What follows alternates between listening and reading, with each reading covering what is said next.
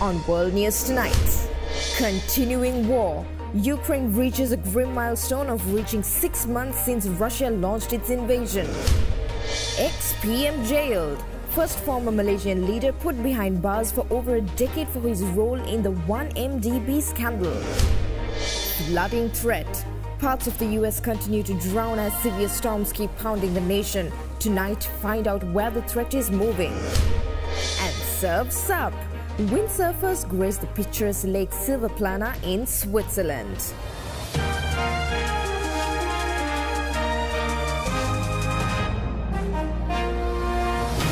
This is Derana World News Tonight. Reporting from Colombo, here is Suzanne Shanali.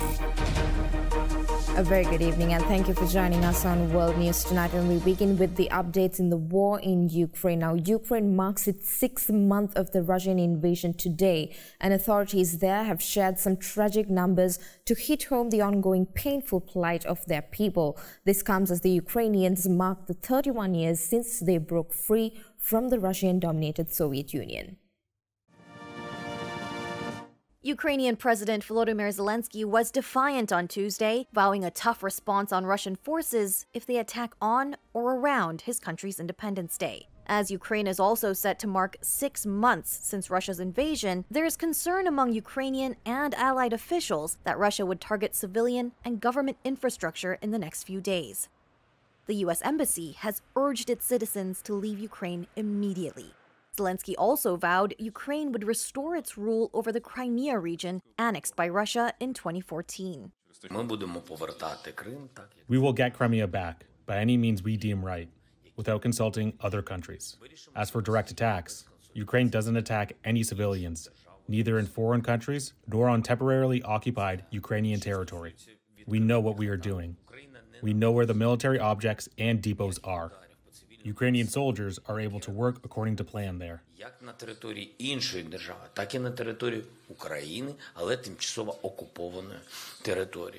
Zelensky's comments came as leaders of dozens of countries and international organizations were taking part in the so-called Crimea platform, most of them by video, in solidarity with Ukraine. U.S. Secretary of State Antony Blinken was among them. We must continue to insist that Crimea is Ukraine, just as Donetsk and Luhansk are Ukraine, just as every other part of the country is Ukraine. That was our position in 2014. It's our position in 2022. Fears of intensified Russian attacks followed the killing of Daria Dugina, the daughter of a prominent Russian ultranationalist. She was killed in a car bombing near Moscow on Saturday, which Moscow has blamed on Ukrainian agents, but Kiev denies this. Authorities have told Ukrainians to work from home where possible from Tuesday to Thursday. Zelensky had warned over the weekend that Moscow might try something, quote, particularly ugly in the run-up to Wednesday's Independence Day, which will mark its independence from Soviet rule since 1991. Kiev has banned large public gatherings until Thursday, fearing crowds could become targets. Former Malaysian Prime Minister began a 12-year prison sentence for his role in the 1MDB scandal. This comes after a top court in Malaysia dismissed the former PM's appeal, making the 69-year-old the first former Malaysian leader to be put behind bars. The former Prime Minister of Malaysia, Najib Razak, has been ordered by the country's highest court to begin a 12-year prison sentence after the court upheld his prior guilty conviction on charges related to the multi-billion-dollar graft scandal at the state fund called One Malaysia Development Berhad, or 1MDB. Knocking back Najib's final appeal, the country's top court also denied his request for a stay of sentence. Najib was found guilty by a lower court in July 2020 of criminal breach of trust, abuse of power, and money laundering for illegally receiving about $10 million from SRC International, a former unit of 1MDB. He'd been out on bail and pending appeals. This was Najib on Tuesday, hours before the ruling. I'd like to thank everyone for showing up and showing me your support. I have tried with all that I can, but everything I proposed to the court is rejected. I did not get my justice, and I didn't get a fair trial based on its principles. Fair trial. He's also facing a fine of over $46.8 million. The court had earlier rejected an effort by Najib to forestall the final verdict by requesting the removal of the Chief Justice from the panel. Prosecutors have said some $4.5 billion was stolen from 1MDB, which was co-founded by Najib during his first year as Prime Minister in 2009. Investigators say they traced more than $1 billion of 1MDB money to accounts linked to him. The National Archives in the US are offering new insights into the nature of the classified documents that have triggered cascading alarm bells since at least the start of the year over the materials held by former US President Trump. The archives discovered more than 700 pages of classified documents at Trump's Florida home and in addition to material seized by FBI agents. Tonight, stunning new revelations about those documents recovered from Mar-a-Lago. According to the New York Times, citing people briefed on the matter, more than 300 documents had classified markings.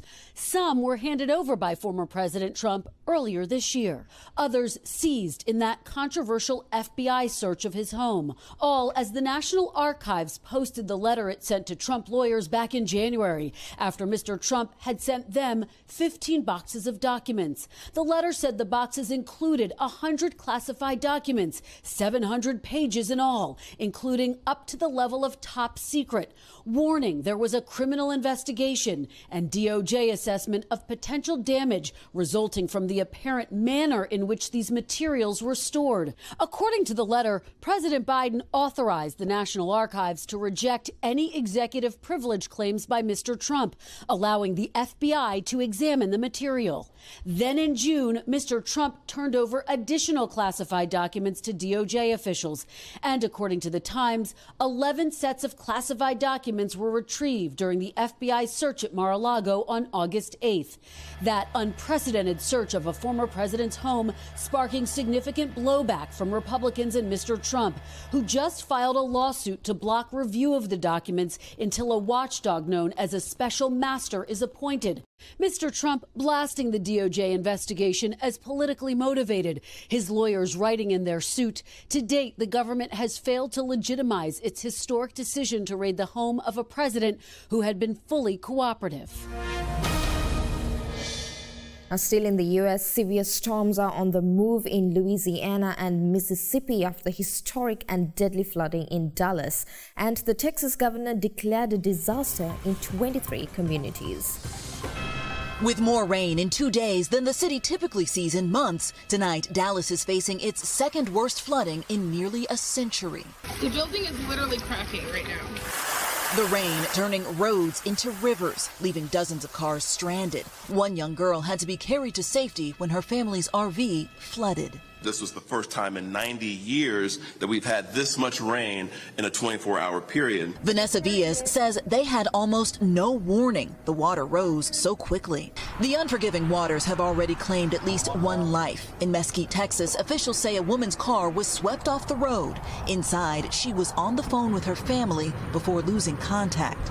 Tonight, Texas Governor Greg Abbott has declared a state of emergency. We have more than 100 homes being damaged or impacted in some way. Nearly 3 million people remain under flood watch, including parts of Texas, Arkansas, Mississippi, and Louisiana, where many are already struggling to clean up from round one. Even parts of Arizona left waterlogged, while further west, millions more are weathering the sweltering sun. 5 million people are under heat alert, with some temperatures across California expected to top 100 degrees. The Biden administration is releasing an additional 1.8 million doses of the monkeypox vaccine as health officials are not able to keep up with demand. However, first dose recipients are growing frustrated with the rollout. Tonight, all 50 states reporting at least one case of monkeypox, and New York State reporting its first child diagnosed with the virus. New York City accounts for almost 20% of America's largest ever monkeypox outbreak, reporting more than 2,500 cases. New Yorkers, done with the first dose of the vaccine, growing restless. I would get a second shot anywhere that it was available. Like Connor DeVoe and Matthew Hampton, New York City residents say they know others who have received the second dose outside the city. I do feel like it's odd that the state of New York has not prioritized a more densely populated area like Manhattan. So far, the New York City Health Department says it has administered 63,000 vaccines. 92% of them received by members of the LGBTQ+ community as of August 18th. At the federal level, the White House announcing they'll release additional vaccines. An additional 1.8 million doses of vaccine will be available to jurisdictions for ordering. The new batch sent to locations that administer the vaccine intradermally and have used 90% of their current supply, like New York. The Biden administration declared monkeypox a public health emergency on August 4th after criticism it was not moving fast enough to address the crisis.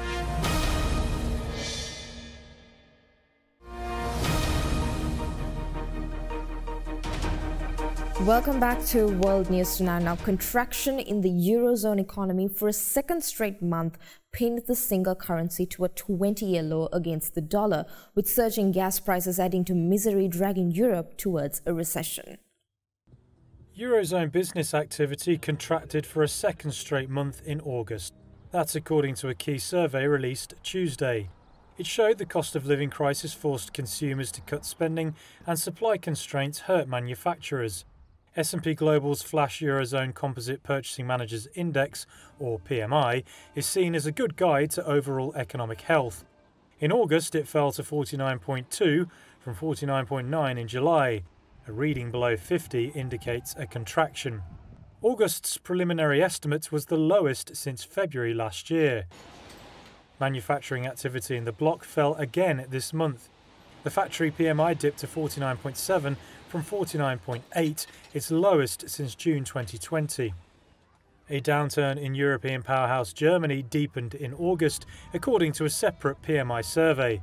Companies saw demand fall due to a combination of high inflation, rising rates and economic uncertainty. And France's PMI showed its economy contracted for the first time in a year and a half. The outlook ahead looked bleak too, as overall demand in the bloc fell for a second month. The global economy is increasingly seen at risk from recession. Russia's invasion of Ukraine and China's strict lockdowns have further hurt supply lines that were already struggling from the health crisis. Consumers face the highest inflation in a generation. That has forced central banks to tighten monetary policy, just as the economies need support. The World Trade Organization released its latest global trade goods barometer, which has remained steady, largely due to the lifting of COVID-19 lockdowns in China. The WTO says that its global trade goods barometer remains steady at 100, as the impact of Russia's invasion of Ukraine is being offset by the relaxation of COVID-19 restrictions in China.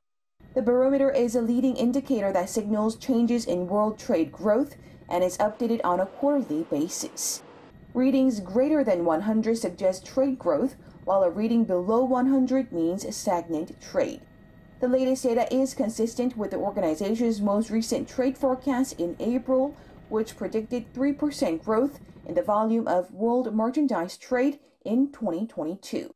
The Geneva-based international body explained Tuesday that global trade growth slowed to 3.2% in the first quarter, compared to 5.7% in the quarter before. It also slowed in the second quarter, but did post quarter-on-quarter growth. It stated that while the latest readings remain steady, stagnant growth would continue going forward. The report further added that indices for air freight and electronic components are pointing down, while the raw materials index has recently risen slightly above the baseline value of the index. It also noted that the container shipping index has risen significantly as Chinese ports have eased COVID-19 restrictions. The Democratic Republic of Congo has confirmed a new case of the Ebola virus. A 46-year-old woman from the eastern province of North Kivu tested positive for the virus following her death. A new case of Ebola virus has been confirmed in the city of Beni, in Eastern Democratic Republic of Congo. That's according to the country's National Institute of Biomedical Research, or INRB, on Monday. A statement from INRB added that testing showed the case was genetically linked to the 2018 to 2020 outbreak in North Kivu and Ituri provinces, which killed nearly 2,300 people. Another flare-up from that outbreak killed 6 people last year. Congo's most recent outbreak was in a different part of the country and was declared over in July after 5 deaths. Ebola can sometimes linger in the eyes, central nervous system, and bodily fluids of survivors and flare up years later. The case was confirmed in a woman who died on August 15th after being admitted to a hospital in Beni on July 23rd, the statement said. It added at least 131 contacts of the woman have been identified, including 60 frontline healthcare workers. 59 of them are vaccinated against Ebola. Investigations are ongoing to determine the source. We have some good news for you. Researchers in South Korea are seeking to facilitate the daunting task of cleaning up oil spills at sea. Mauritius, an island nation off the coast of East Africa, is famous for its natural beauty. But in 2020, an environmental catastrophe struck when a Japanese cargo ship ran aground and spilled over 1,000 tons of low-sulfur, high-viscosity oil. The International Maritime Organization had mandated that all ships should only use low-sulfur oil starting from 2020. Low-sulfur oil, however, hardens easily when it comes into contact with cold seawater, making it difficult to remove. But a South Korean research team has developed an eco-friendly net that can easily remove sticky oil. It uses a similar method to how some carnivorous plants catch insects. Some carnivorous plants have small fiber hairs on their surface. These fiber hairs become slick when they meet and absorb water by creating a thick, hard layer of fluid and cause insects to slip. The researchers developed an eco-friendly fiber that imitates the plant's fiber hairs to make the special net. The net made with this fiber lets water pass through while trapping the oil. When the net's thin fibers meet water, they form a water layer and let oil separate easily from the surface of the net. This allows the net to be used multiple times without its efficiency wearing off. The research team conducted an experiment with the South Korean Coast Guard and found that it's possible to recover a ton of low-sulfur oil per day with the newly developed net. We learned that the water layer created by the fibers of carnivorous plants also lets oil drip off easily. This is particularly useful information in the case of high-viscosity oil, and we thought we could apply this principle when removing oil from water. The research team says the developed technology could also be applied to marine oil removal gloves and work clothes. The same team is conducting follow-up research to develop a machine that could automatically recover oil from the ocean by applying similar technology.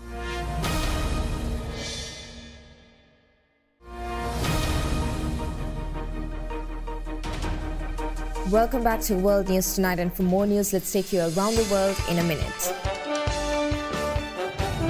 Japan saw a record number of 343 daily COVID-19 deaths amid fast-spreading 7th wave of the coronavirus infection. The country feared a strain on the medical system fueled by a resurgence of infections.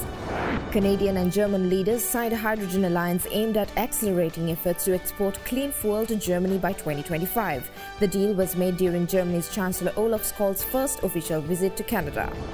Apple is planning to make the iPhone 14 in India in a move to narrow the production gap from the typical 6 to 9 months of previous launches. Prolonged high-temperature weather with little rain has led to continuous drought in some regions of China, bringing severe challenges to agricultural production. Today marks the 30th anniversary of the diplomatic ties between South Korea and China. Seoul and Beijing will simultaneously hold an event this evening to celebrate this milestone.